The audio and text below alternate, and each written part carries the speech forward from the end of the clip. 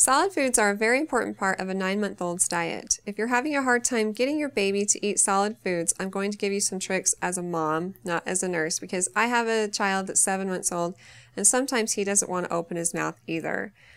You can try things that are going to make him laugh. So, goofy faces, funny sounds, mimic, like say, open your mouth, ah, and it's really important to talk to your children as you feed them.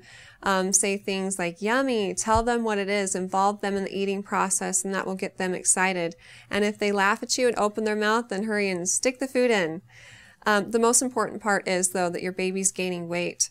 So if there's any question about how much your child weighs, if it's too much or too little, make sure to talk to the pediatrician, and they can put it on the graph and talk to you about your child's growth. And if there's a concern, they can talk to you about different things you can do to help get your child more calories. I'm going to give you a sample diet for an 8 to 12-month-old from the American Academy of Pediatrics, and you can find it in the link below.